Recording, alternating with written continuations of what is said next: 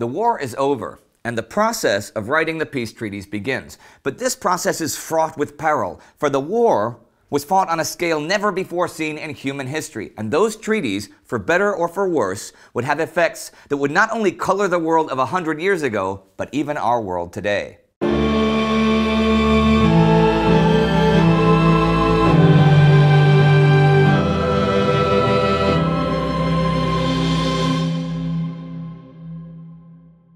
I'm Indy Nidell. Welcome to a Great War Epilogue special. Immediately after the war ended, many soldiers wondered what they would do now. Being a soldier was a job and a routine. It gave a sense of purpose. But for many non-soldiers, liberation was the be-all and end-all. Look at Belgium. 95% of the country had been occupied. It was stripped of its resources and its industry, and 120,000 Belgians had been deported to be workers in Germany. And those that remained certainly had no real civil liberties during occupation. So when the Belgian army was advancing in October 1918, they weren't just freeing their land, they were going home for the first time since 1914. So while many people on both or all sides began to really wonder what the purpose of the war was, the Belgians didn't. And the French people, whose land was occupied for over 4 years, they didn't either. But you gotta think, those Belgians and French didn't just want land back. They wanted revenge, and they wanted security. And this they, and the world to some extent, expected from the peace settlements. The Paris Peace Conference lasted from January 1919 to January 1920 and produced 5 peace treaties. The Treaty of Versailles with Germany, signed June 28, 1919. The Treaty of Saint-Germain with Austria, signed September 10, 1919. The Treaty of Neuilly with Bulgaria, signed November 27, 1919. The Treaty of Trianon with Hungary, signed June 4, 1920. The Treaty of Sèvres with Turkey, signed August 10, 1920. David Stevenson writes, "The peace treaties were the preeminent political legacy of the conflict. The struggle to enforce them was the central issue in post-war international politics. There was no precedent for the scale or the complexity of the process of the peace conference. And what they did was pretty much just made up as they went along.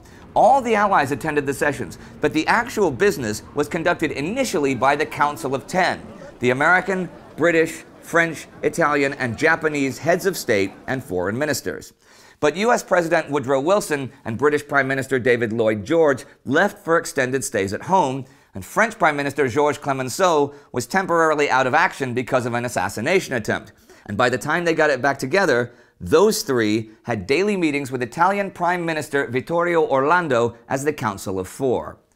They presented a treaty to Germany May 7th. The senior German delegate to Versailles was shocked. His summary was this: Germany renounces its existence. Germany gave up 13% of its territory and 10% of its population.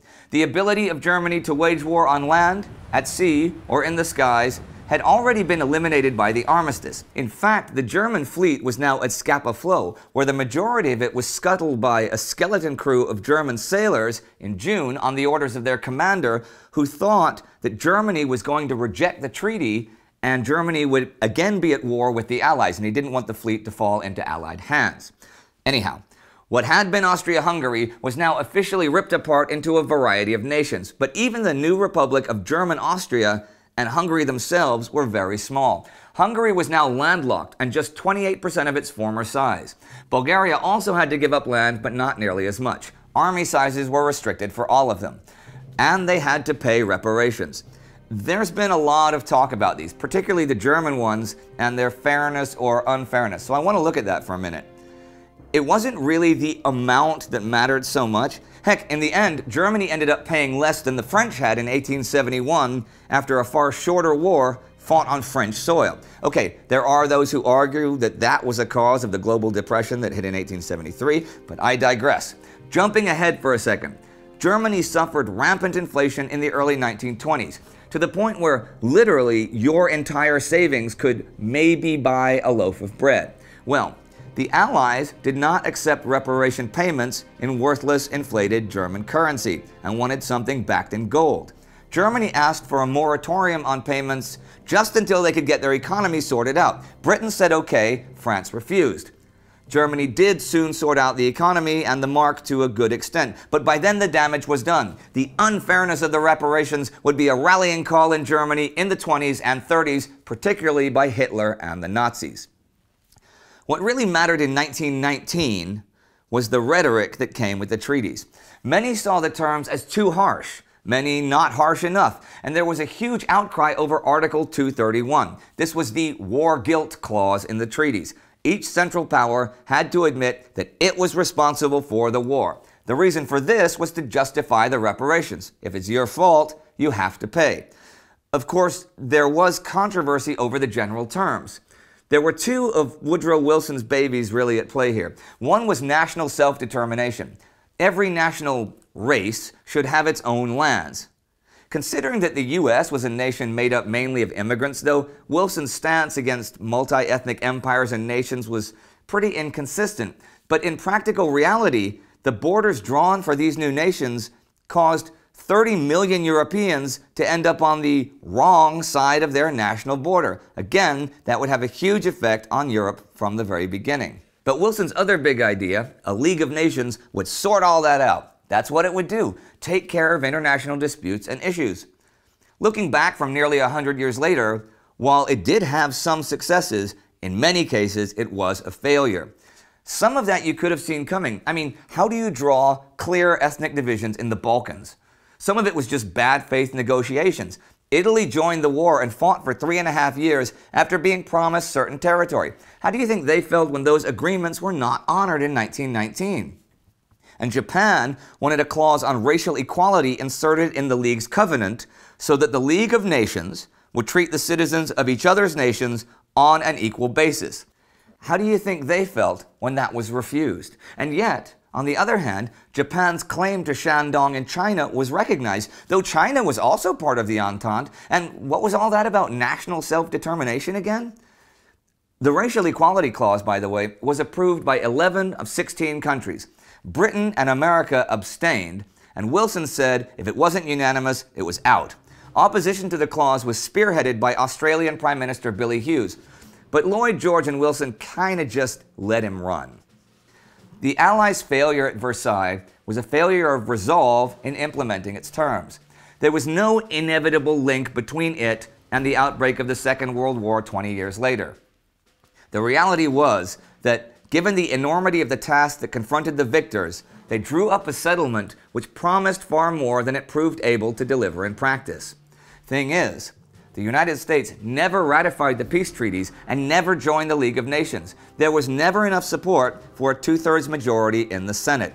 So the League, Wilson's baby, was hamstrung from the beginning. The treaty with Turkey was never ratified by anyone, let alone enforced. Mustafa Kemal and the Turkish nationalist movement had created a state that was deemed to be not a successor state to the Ottoman Empire, and thus not to be blamed or punished for the war. But back to Germany and the Treaty of Versailles. It was pretty clear straight off the bat that the Germans were not going to voluntarily comply with the treaty. So the Allies had the prospect facing them of continuing military occupation or enforcement at a time when their soldiers just desperately wanted to go home and get on with their lives. I agree with that quote from a minute ago, and don't think it's really true that the treaties and the armistices made a Second World War inevitable. There could have been a reconciliation with Germany under the terms, and Germany could have continued to have been kept militarily powerless. But the biggest problem facing the Allies after the treaties was the same as before, their disunity. Heck, Russia was unapproachable since the Allies had bet and lost on the whites winning the Russian Civil War. Italy and Japan became unapproachable over time, and the other big three stopped cooperating with each other since they had different long-term goals. I mean, Britain had gotten pretty much everything she wanted from the treaties. If Italy or the US or whoever were unhappy, well, okay. I think what Clemenceau told the French Parliament is pretty true. The treaty will be what you make of it. And what we made of it and how we perceive the war has changed again and again over time.